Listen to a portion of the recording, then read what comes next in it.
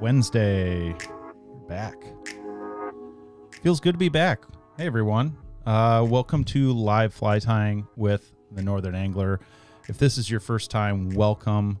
We do this every Wednesday throughout the winter, and we bring local fly tyers and guides and even people that aren't local. I mean, we've had people from across the country, and we tie flies and we ask questions, and we have a good time doing it. So season 2 finale. I can't believe we've been doing this for 2 years. Kind of crazy. We've had just an amazing amount of support, and I was just down at the Michigan Fly Fishing Show in Macomb, and thank you guys for all the support. It was really cool to have people come up to me that I did not know and just, kind of grab me as I'm walking by and say, hey. So really cool. We really, really appreciate it. It's a fair amount of work, but it's definitely been worth it. I think everyone is getting something out of it, and that's what we're shooting for. So we're back tonight with a local tyer, Mark Lord, who's going to be tying up some spinners, actually. And it feels today, I think, a little bit like spring's on the way. We had what you said at your house, 64 degrees. That's crazy. That's crazy. I mean, I've been wearing my flip-flops in the shop all winter long, but it felt right outside today. Yeah, it was nice. I had a guy fly by me on his bike this morning, so it's spring on the way. So I hope so. I hope everyone is as ready as I am to have a driveway without ice. I've still got some ice. It's the little things, Yeah. So again, if you're new, use the comment section down below. That way I can forward your questions right over to Mark as he ties, and he's been doing this for a little while, so he knows how to answer some of these great questions. And we've done a few dry flies. This is what's coming up. This is what you should be filling your boxes with. Sure. It'll be here before you know it. Oh man, it's going to be fast. Once we get through mud season and I'm done picking up my backyard with after the dogs have destroyed it, we'll be into dry fly season. Yeah, it'll be close. So awesome. But yeah, check out all these live fly tying videos, and let's turn over to Mark here. And Mark, how long have you been tying flies?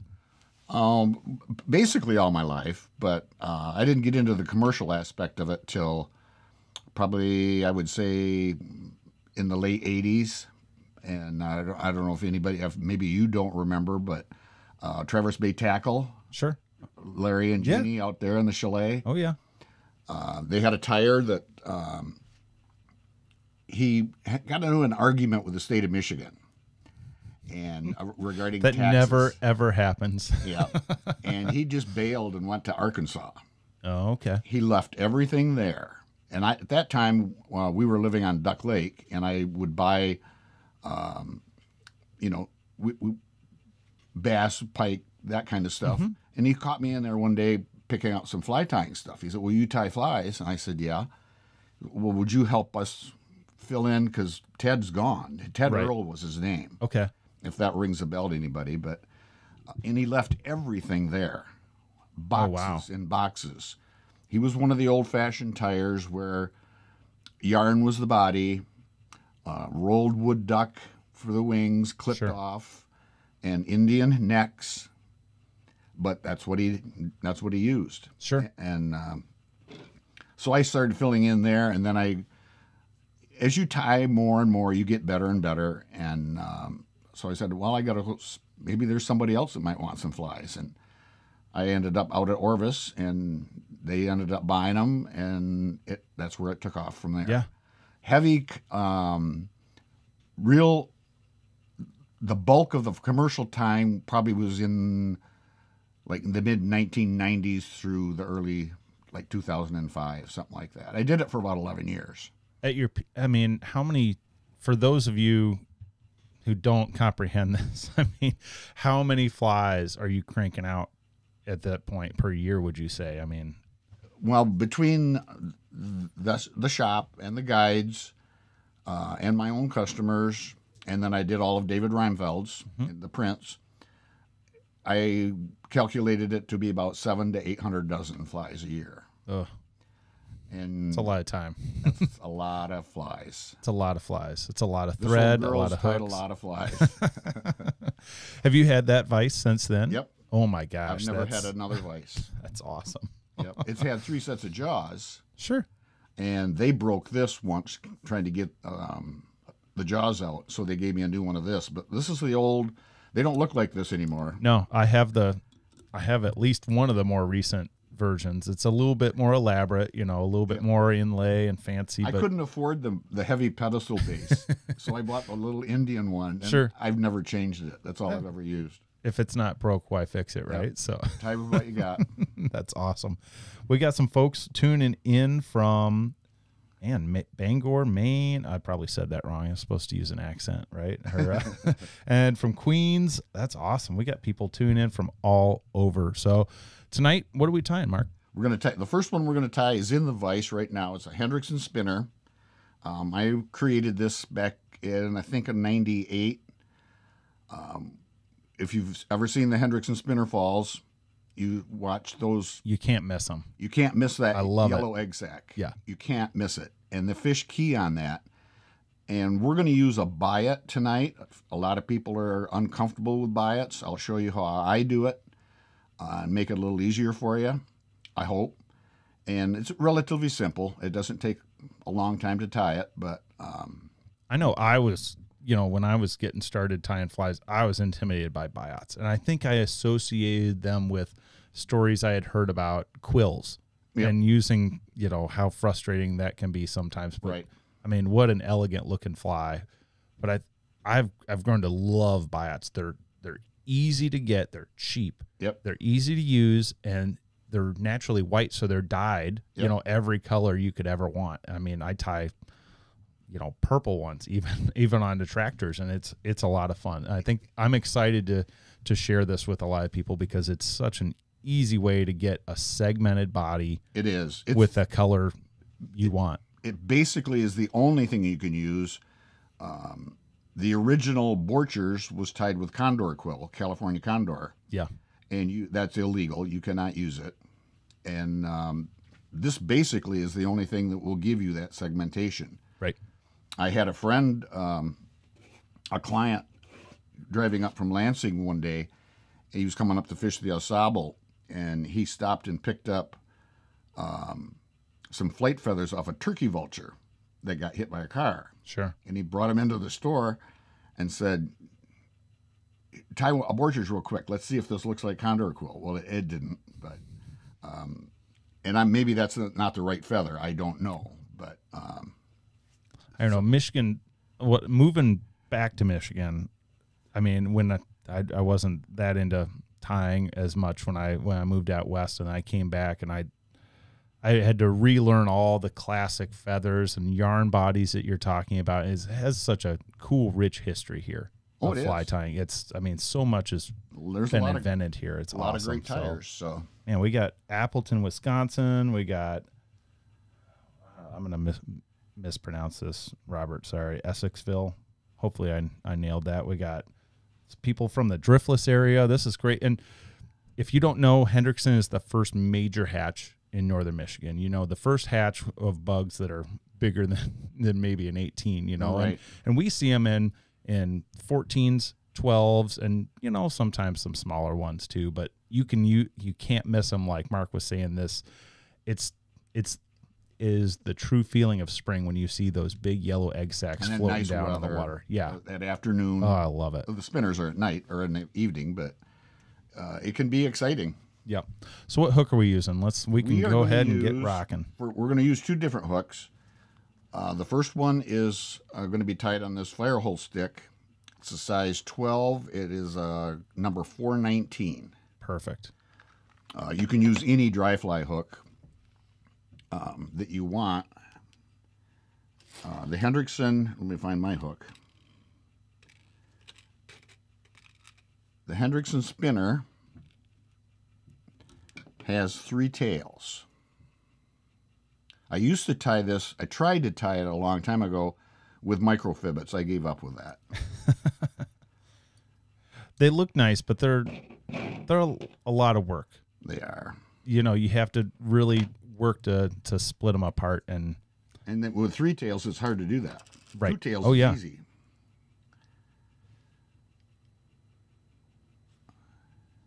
we're going to use moose body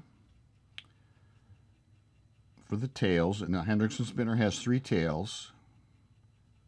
So you want to kind of align them so the tips are even. I think in nature, actually, the middle tail is longer than the other 2, but something like that. You kind of gauge that with the shank of the hook, plus or minus. It's not critical.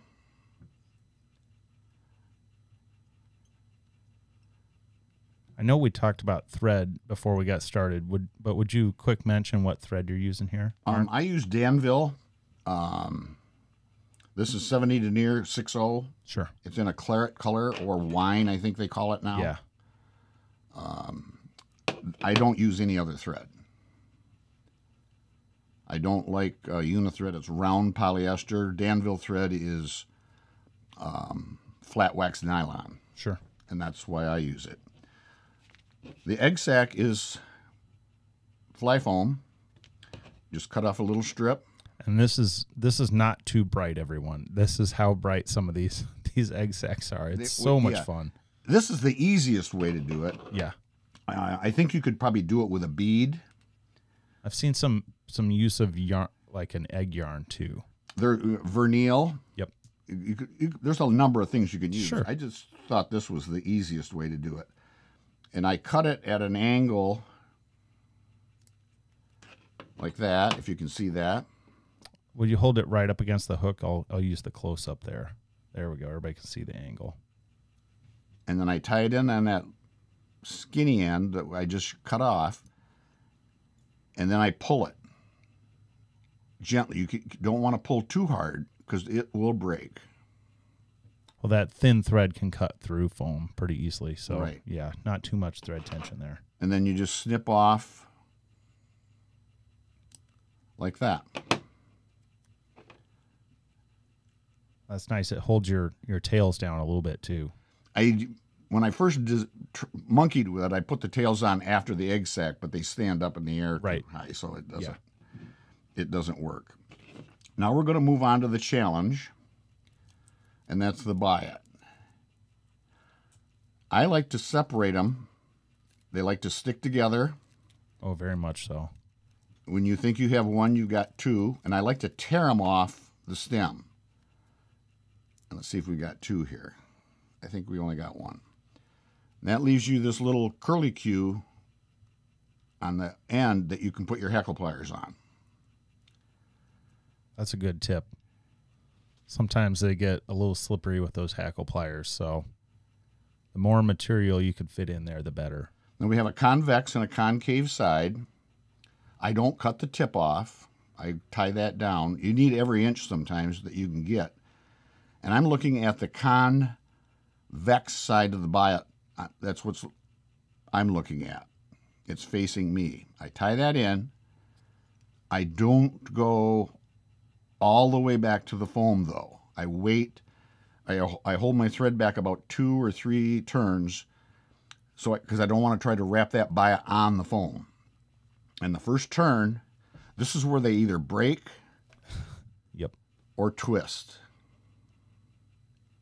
So I make my first turn with my fingers. Now I'm looking at the concave side of the biot. Well, using your fingers there really kind of, I bet, reduces some of that twist too. Sometimes you got to guide them. Yep. You'll know if you don't have it in there right the minute you wrap it. And you make your turns. The hurl of the biot is now on my left or facing to the tail. And then you wrap. Whatever spacing you like, that's up to you. Just make sure you have enough biot material to get up here where the thorax is going to be. And try to make your wraps even. Do you remember what color biot that is, Mark? This, I think, is just rusty brown. Okay. Yeah, they make a rusty spinner, I think, is probably rusty brown or rusty spinner. I've seen them in claret, mahogany. Yep. And sometimes it's just splitting hairs with some of those brown shades, really. You got to be a little careful when you capture that because your thread can cut it. And once you've got it tied down, you're good to go. I've left about 1/8 of an inch up there, maybe a little bit more, because we're going to have to put our wing in there now. For the wing, we're going to use this polypropylene. I like it for 2 reasons. It's the perfect size, and it gives you that glassine look to your spinner wing, and I cut it on the fold.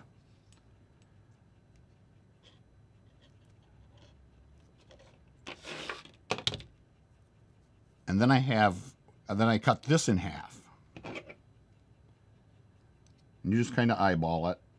Yeah, if you've never used poly yarn, it has these segments where they're kind of jointed together, almost like it's heat has been applied there, and it provides perfect lengths for these wings. Yeah, you don't waste a lot of it if you can cut it on the fold and work with it that way.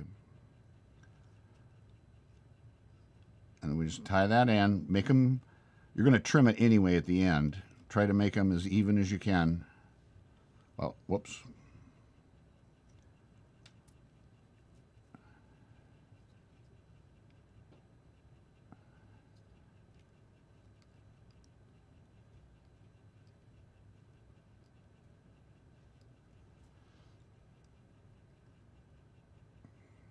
And then figure 8 it.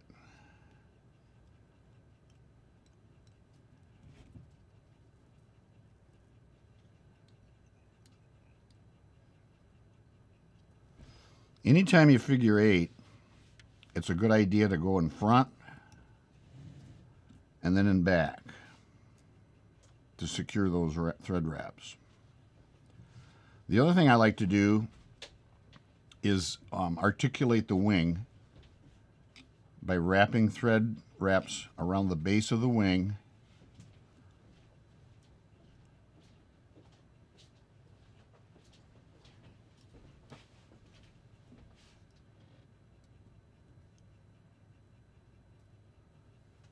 Like that. What that does is it lets you move the wing around. It's handy for you when you want to put your dubbing in for your thorax. We're going to use superfine rusty, I think this is called Rusty brown for the thorax. You don't need a lot of it.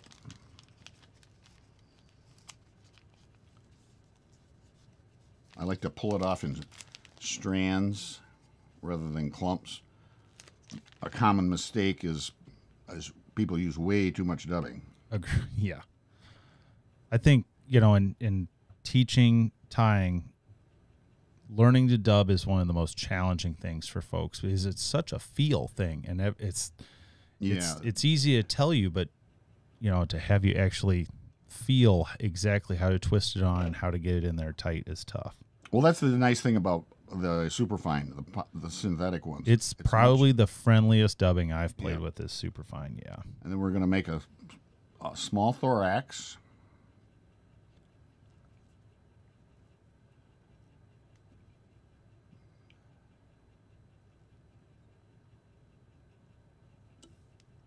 Then I can bend those wings back because I have that thread there and form a nice neat head. Have a great pet peeve about stuff sticking out of the eye of the hook. Me too, but I still do it, so. I'll spend way too much time trying to do it. Then a quick whip finish.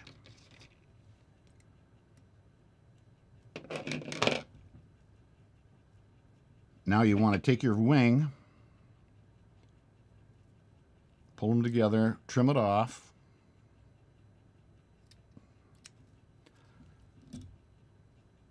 How do you determine the length of that wing, Mark? You guess. Okay. It's a proportional thing, I think. Yeah. It's roughly the wing should be about the shank of the hook in length. That's what I was going to say, yeah. I don't like the squared off look, so I go in and after the fly is done, give it a little taper. I just trim the corners of the poly yarn. And then I head cement from underneath. I use Sally Hansen's Hard as Nails. And that's a squeeze applicator bottle. It just makes it so easy to use. I thin it, though, with... you get kind of funny looks at Rite Aid from the girls when you go in to buy nail polish and Sally Hansen's Hard as Nails. Yep. But I asked the one girl the other day, I said, do you know what a commercial fly tyer is? And she said, no. And I said, do you know what a trout fly is? She said, no. I said, forget it. So there it is. What do you thin your Sally Hansen's with? Lacquer thinner. Lacquer thinner. Okay. You can thin it. I've watched a couple of videos. Are you familiar with Tim Flagler? I'm sure. Yeah, of course. Line Productions. Oh yeah, as everyone should be. He thins it with is that rubbing alcohol or isopropyl alcohol? Okay. He says you can thin it with like 2 drops. Oh. I've never tried it, but lacquer thinner works just fine. Sure. A couple of things you could do too. I tie this fly commercially, so I don't take the time to do it. But you could put a coat of head cement on the biot itself. You could Zap-A-Gap it probably. Yep. And you could probably UV it. And I've never done any of it, but what I've done, if I'm worried about the durability, I'll put just the tiniest dab of Zap-A-Gap on the thread before I wrap. Yep, you can do it that way too. My concern always with adhesive on the top is losing that segmented kind of. I don't know. I don't want to cover it with UV necessarily. I don't have time to do that when you have to tie 100 of these things because you're going too slow. You got to move. You could also, if you're concerned about the wing rolling, this head cement's quite strong, so that's why I do it from underneath, and it sucks up into that thorax. Prior to the dub of your thorax, you could Zap-A-Gap that wing right there. Sure. The problem would be you don't get to move the wing if you Zap-A-Gap it. So it's a toss-up. But that's what she looks like right there. That's great. And I'll put the next one in the vise, and if there's any questions, I'll be happy to try to answer them. And I'll mention, if anybody's interested in that Hendrickson spinner fall, it's, springtime coming up, and what's great is it's not a late night thing. Nope. Typically it's just 7 o'clock. 7 o'clock, you can catch an early bite to eat somewhere and then head to the river, and you won't miss them. Like we said, they're big and they're colorful. It's just I was on the Boardman one year, and there were just literally clouds of them. You couldn't miss them at all. Yeah, it's like the little black caddis, which is around the same time or a little bit later with that green egg sac. You can't miss that either. Can't miss it.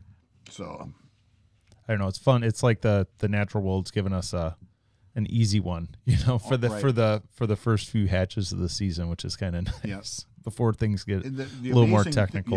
The amazing thing about that egg sac, like we were talking about earlier, you can use other things, but it needs to be that vivid yellow. Yeah. It's distinctly vivid. Very distinct. Yep. And they key on that. The trout, they see that's food, and they key right on it. So it's a great pattern.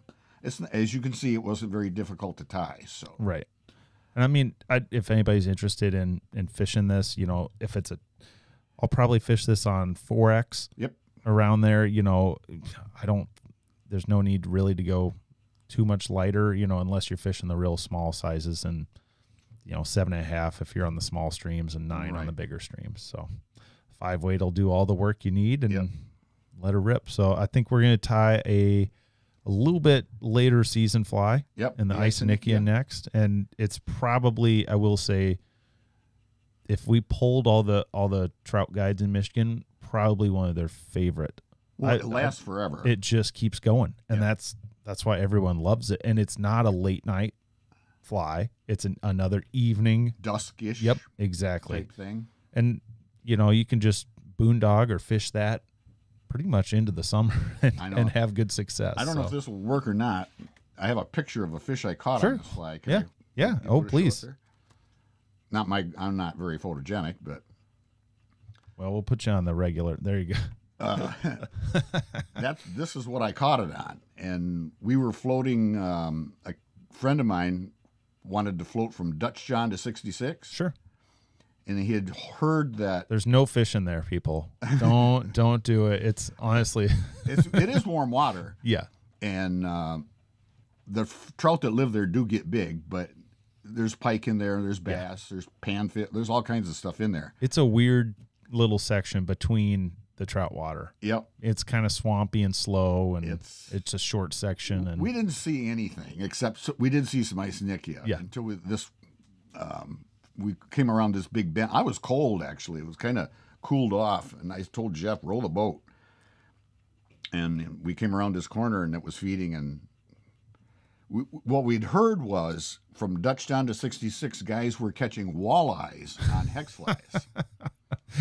So we thought we'd give that a try. Sure. But we didn't see any of that. Oh, that's too bad. We came around this corner, and that big fish was feeding, and this is what it took. I took my hex fly off and put this on, and yeah, it was what I caught it on. So yeah, I think some people, forget that there's other things that hatch during that hex mania, if you will. I mean, you got like Cahills, you got ISOs that just keep going, you got also even some caddis. So yeah, I don't think too many guys really float that area that much anyway, because the productivity is so low. I mean, the chances of finding a fish like that are slim.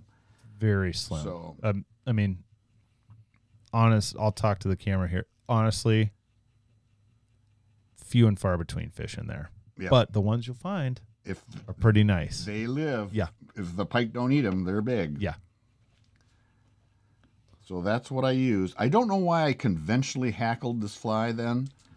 I recall one of the more popular spinners back in those days was Rusty Gates. Mm-hmm. It was a deer body, brown, simple fly. But he conventionally hackled it, and I never could figure that out. I didn't know why he did that. And I said, well, I just whipped that thing up, and I'm going to try to, instead of parachuting it, I'm going to do that. That perpendicular, that catskill style wrap. Yeah. And I don't tie that fly. This next one I don't tie commercially, but just for your boxes, huh? Just for my boxer. For I have customers that want a few, and so I'll do that, but. This hook is different. Firehole does not make a 2 extra long dry fly yet. I hope they do, but right now they don't. So this is what I've always used. This is a 1280 Daiichi hook. It's 2 extra long, size 12 dry fly. I used to buy all my hooks back in those days from Daiichi by the 1,000. You get a little white box and 10 little white boxes in there, and I've still got some, but pretty much dry flies, I've used them up. And I don't tie the numbers of flies these days that I did back then, so it's kind of senseless for me to buy 1,000 flies or 1,000 hooks at a time. Same thread. My trademark is claret thread anyway.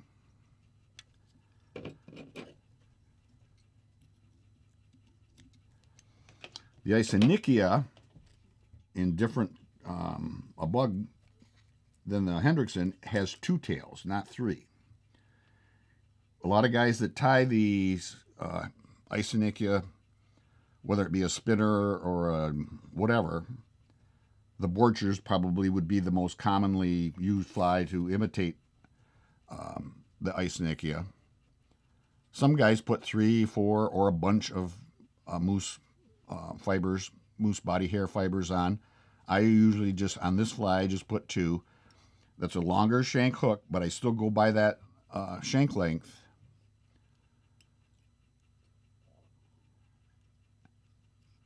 And tie 'em in.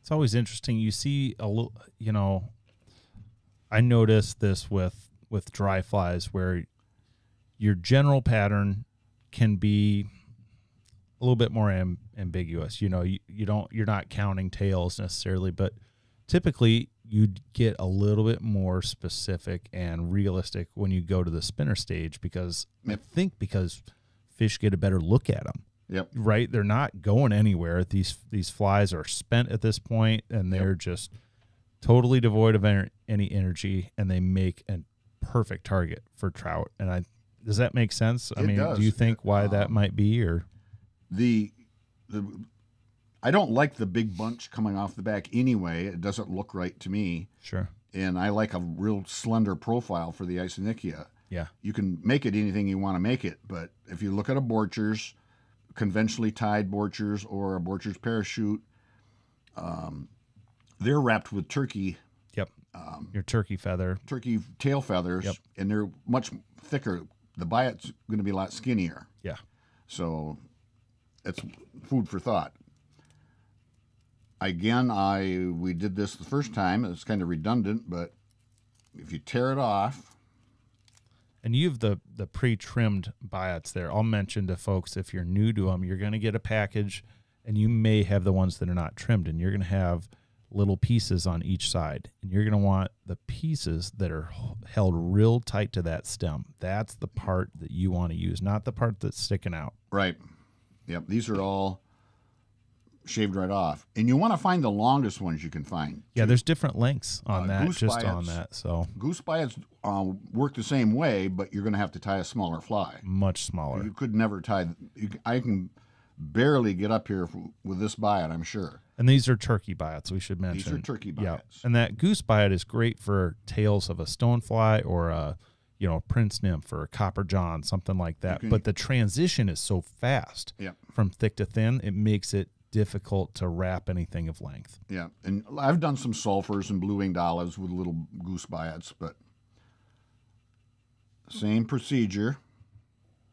We don't have the egg sac to worry about. And tie it just before the tail. Hopefully it doesn't break. And it wants to twist right now. And I've got the concave side. I'm looking at it, but it's trying to twist. So I got to see what I can do here. Yeah, sometimes you just have to unwrap these and just start over. Absolutely. And don't feel like you're doing it wrong if that's what you're doing at home. Sometimes it's worth just slowing down and making sure it gets started correctly, because that sets the whole tone for the fly. Yep, it did twist on me. I'll try one more time. This is when you usually break it too. Right. After you've had one or two mishaps. Yep. There. Now if it doesn't break,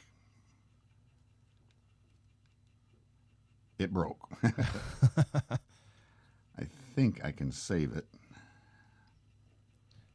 And what Mark's saying here is, it doesn't just snap off. What you usually see is kind of this break in the middle of it where it'll sort of wrap and you can keep going with this, but by the time you tie it off, a lot of the times it comes off at the back end and flies toast. That taper is so thin.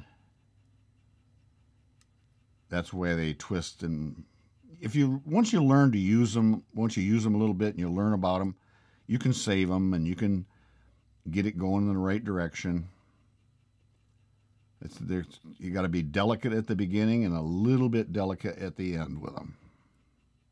Yeah, they bunch up kind of when they're tying off. You're tying off something thick there, and that more wraps when you're tying them off than you think typically. Yep. And again, you got to be careful right here when you secure it, capture it. The thread will cut it. Yeah. You got to be really careful.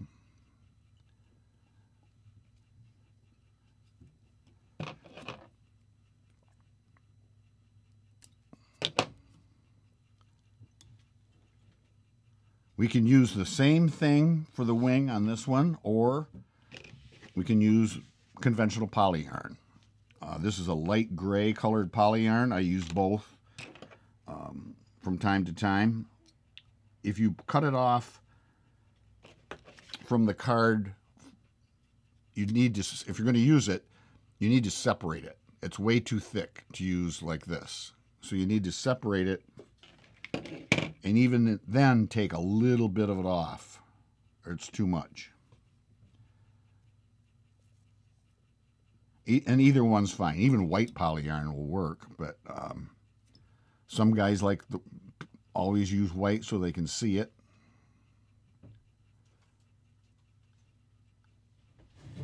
This light gray is plenty light enough to see.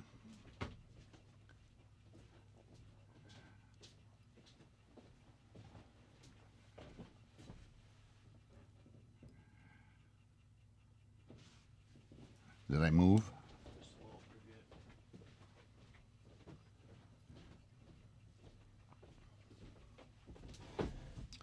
We're going to articulate the wings just like we did on the Henderson.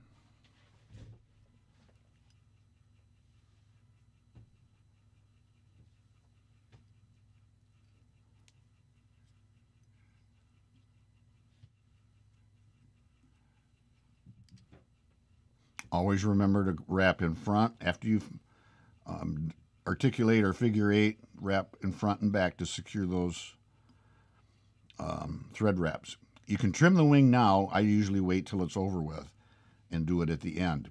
Now we're going to hackle it. If you want to get a hackle gauge to check your hackle size, or use Whiting 100s that are already pre-selected for you. I've done it for so long I can tell when I have a 12 or a 14 or whatever.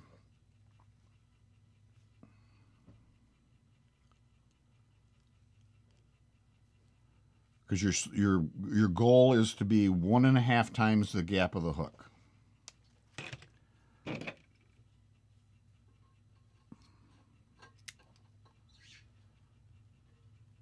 Now I trim this, and I do this on every fly, even though if I'm tying 100. If you can see that. Little whiskers sticking out on the stem of the hackle. If you really want to get fanatical about it, you can take your fingers and peel off hackle barbs on that opposite side where you make your first turn. You're only wrapping stem, and you don't get a lot of stuff going backwards. Right. I don't take the time to do that, but you could do it.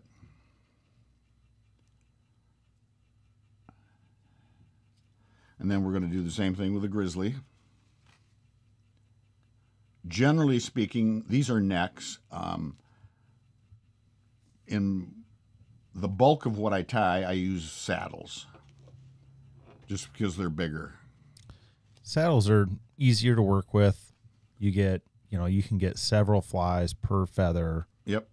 And they're consistent, but that's also the trouble is that you're only going to get 2, maybe 3 sizes per saddle at the very most. And Whiting, if you're speaking of Whiting saddles, he's bred that stuff down so small that it's hard to. I've got a half saddle that's all 16s, 18s, and 20s. I don't have any use for it. I don't tie anything that small. No, and that is one of the challenges nowadays. That's absolutely true. Is getting sizable stuff for our flies is a big challenge, and that's part of the advantage with the neck is you can get the size you need. And that's about the only thing. If you want to parachute a hex, you've got to almost use a neck. Oh, absolutely. Because can't find anything bigger. I haven't found any saddles for years hex. ago, back when I first started, Ted Hebert was around, and he had a lot of big stuff, but he ended up having to sell to Whiting, and I'm sure Whiting was quite pleased that he did, because he didn't have any big hackle. Get my thread up here.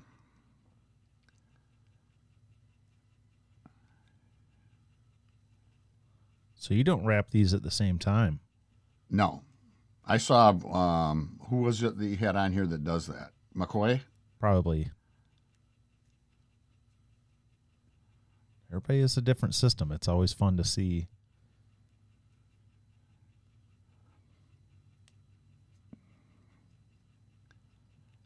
There's always challenges with those wrapping 2 at a time. They never want to stay together. No. They either want to twist or they don't, they separate and you get wide wraps instead of tight wraps. So There's guys that also will, when they're using two, will wrap one with the shiny side forward and then flip the other one and do it the other way so they go like this.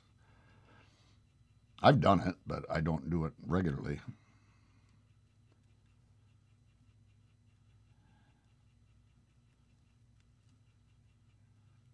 The brown's a little shorter, so I'll probably have to put my hackle pliers on it. But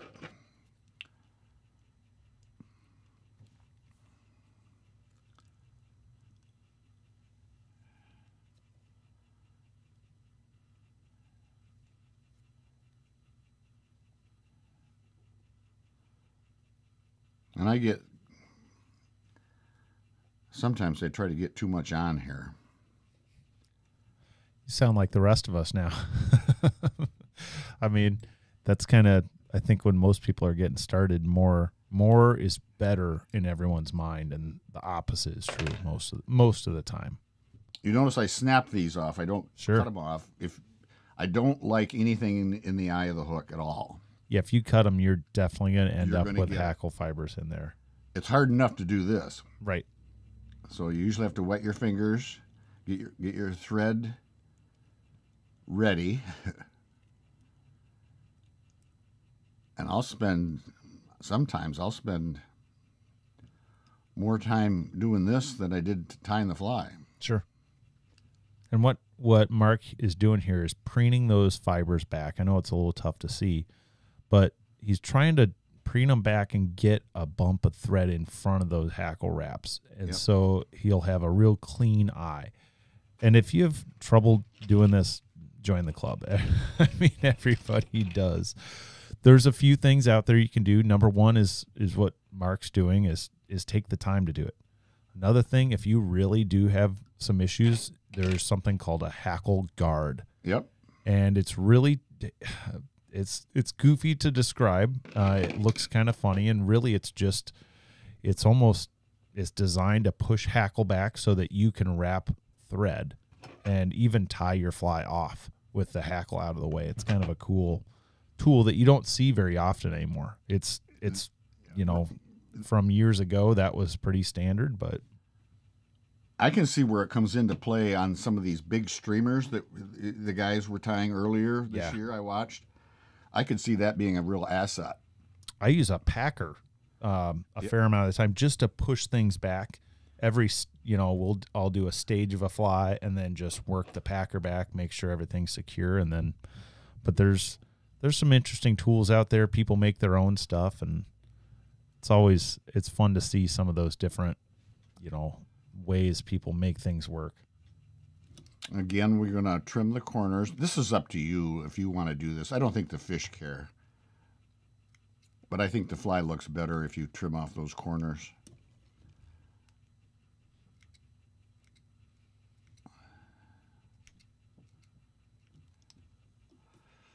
And that's as simple as that. Do you ever trim that hackle underneath?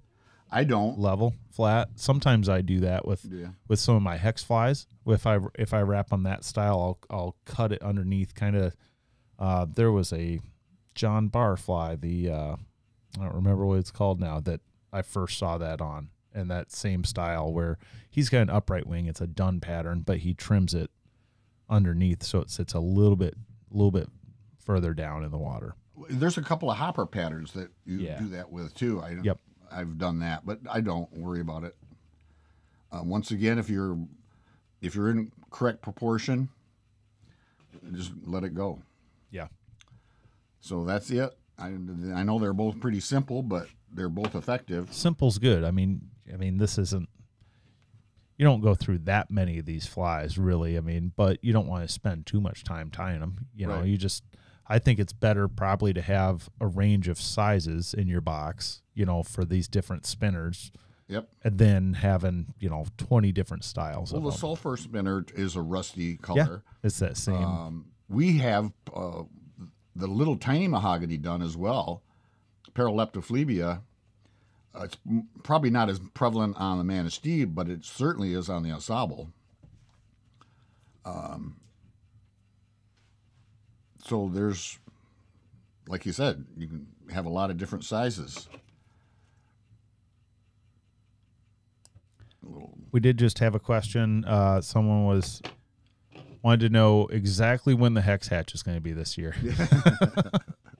Me too. I would love to know when it is. But you know, if I tell people typically when they call the shop, you know, if you're gonna put a date on your calendar to be on the water, you know, maybe, you know,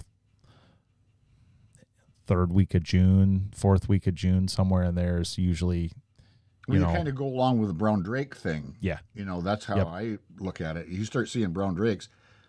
There's a way, what was the other old reliable issue? If the first people that saw hexes on Fife Lake, yep, you know, you're going to have them on the river a week later. Sure. Because I live 2 minutes from a really big lake that gets hex, Lake Leelanau, and I kind of have a timing system where I pay attention to when the roads are covered with them, and when I start to see them on my door, I know I'm going to see them, you know, pretty soon on the rivers. But they're like any of the other bugs or any of the other hatches. It's all temperature related, weather related. Oh yeah. And you went where you get out there, it's 90. You're probably going to see bugs. If it's 62, you're not. Right. So.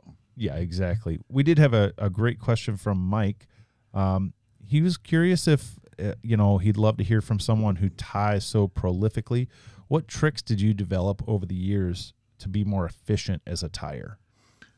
Well, if you're going to make money tying flies, you have to be fast. Speed is everything. This, to me, is one of the most critical parts. Complicated vices with levers and dials, I don't have time for them. I put my hook in and away I go. What else saves me time? You learn as you go. If something saves you a split second here and there, it's worth doing. You keep doing it over and over and over, and pretty soon you've saved. You're going to make money. Yeah. You spend an hour tying one of these, you're not going to make money. No. You know, no way. You have to tie them fast. Right. And it's all repetition. And I think that's it. You know, if you're not willing to really put some time in and just tie a ton of these, that's when you develop efficiency. Is just, I mean, I hate to admit it, I've thrown tons and tons and tons of flies away over the years that, you know, but they got me to where I am now, where I can, you know, sit down and crank anything out. And, you know, it's stuff I tied years ago that, you know, in my head, I'm like, yeah, I don't really like that. The post is too thin, or if my, you know, parachute's too tall, or something silly that doesn't really matter. But, you know, spending the time tying all those, making those mistakes has gotten me to where I am. I'll tell you one, too, for that question. Let's take a Robert's Yellow Drake, for example. Sure. A lot of people don't know how to tie it. They tie it the wrong way. That wing goes on after the body, not before it. I learned a long time, because I used to have to tie that commercially. Instead of putting your deer hair body on and then having all these butts sticking out this way, and then you go in here like this before you can get... No, that doesn't work. You learn to measure it in your mind. You know it's got to flare a little bit at the back. You pre-cut it, pinch it right down, fairly close to the eye. Yeah. And then you do the same thing with the deer belly. Sure. The butts are going to go this way. I'm not going to spend all that time clipping those things out of there. Sure. I'm going to measure my wing, clip it, tie it down quick, and then the reason Clarence Roberts did it that way, he has a uniform body. I've seen these flies even in fly shops in Grayling that are embarrassing to see. You know, it's they don't know how to tie it. But there's another way that you can really get efficient, is learn to measure and pre-trim everything. It's the same with the elk hair caddis. I remember first learning to tie that, and I had, you know, elk hair everywhere out of the head, and I'd just sit there and trim it and be messy as can be. And now it's just measure it against the shank, trim it, and you get good enough with thread where you can get just the right amount of deer hair out there where it's not going to fall apart and it's going to look perfect. Yep. And then you're not wasting your time with it. That's another reason why I like Danville thread, is because I've used it for all these years. I know what I can get away with. Yeah. Yep. I seldom break my thread. If I do, I've usually caught it on the barb of the hook. I can set my bobbins up really stiff. So beginners and intermediate tyers, for that matter, don't tie with enough tension. Sure. They baby this fly. And mistakes happen when you have loose thread. Yep. And things slide around. Yep. You have to learn to tie with tension and pull hard, or you're going to have problems. Yeah. I encourage a lot of people, if you're learning, you want to improve your fly tying, focus on learning a single step of that fly and then chop it off your hook. Yep. Just work with a plain hook. Deer hair's just probably the easiest example where people want to learn to spin and trim deer hair. Yep. Say, buy a pack of deer hair. It's $3, $4. Yep. I mean, you can pay in quarters. I don't care, Right. And put it on a blank hook, trim it and then cut it off and then start over. And it's just practice and hone that one piece of that fly. Yep. And you will, you'll learn. It's not as easy as say with dry flies, but everything else it's all that repetition. And you size your own hackle rather than take the time. I can't afford to buy whiting 100s and try to make money tying flies. I can't do it. But you learn to size that. You don't need to take the time to look at a hackle gauge. Recreational tyers, sure, do it. So you know exactly what you got and where it goes. This brown hackle on this fly actually is a little bit out of whack, but I don't take the time to measure it. So I'd say another one is just spending the time to prepare your materials. Mm-hmm. Look at successful cooks and chefs. They spend if you've ever worked in food, the whole first part of the day is just prep. Mm-hmm. Is prep and laying stuff out, whether it's, pulling. I've seen people where they have little cups and they put in just the right amount of deer hair for a dozen flies in one cup that's already ready to go stacked. So you're not spending the time to cut. Assembly line essentially is what you're doing. And finding ways to do that with flies like this it's going to make you more efficient. You brought in tails that were already picked and ready to go. Right. People couldn't see that on camera, but you weren't messing with a patch of hair trimming it. You had them picked, ready to put in there. That's how I do that too. And I keep them in a little box and I'll line them up. Like say I'm going to do a bunch of those spinners. I'll put 3 tails out and I'm on my blotter and I'll do like a dozen groups of 3. So they're all ready. I can just go like this with my finger, wet it, pick them up, make sure they're the same length, boom, tie them, and keep right on going. I'm just made before I came here tonight. I have an extended body Hendrickson, and I have to I use mono. So instead of trying to do all that in the vise as I'm tying the fly, I do the tails, the mono and the tails first. I put my moose on there, tie it in, a quick half hitch, little dab of glue, and set it aside. So when I start to tie the fly, I've got all that done. All I have to do is dub the body, put my wing on, parachute, I'm done. Yeah. So it's prep. Yep. I cut all those, pieces of yarn up usually if I can beforehand. And let's be honest, I don't always prep. Sometimes it's, I'm digging for just one material for half an hour in the middle of a fly. And well, if you need to tie 8 dozen of something, you count out 8 dozen hooks. Yeah. And put them in a container because you don't want to be.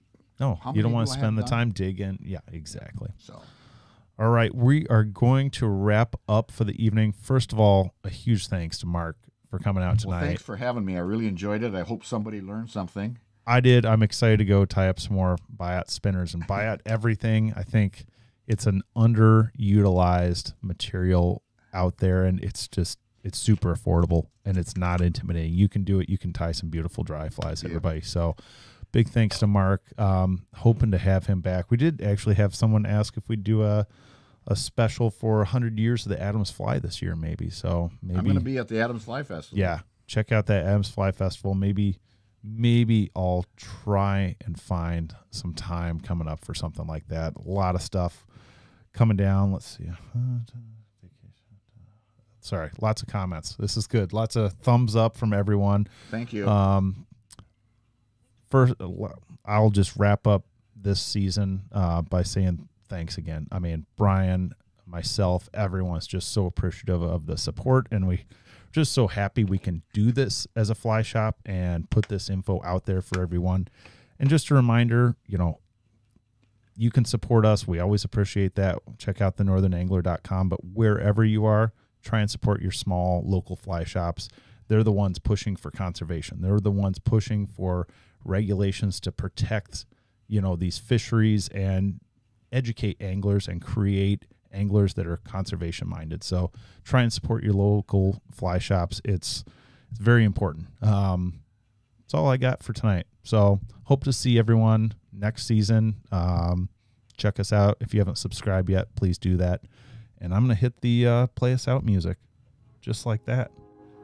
And then maybe even the fade to black. Thanks, everybody.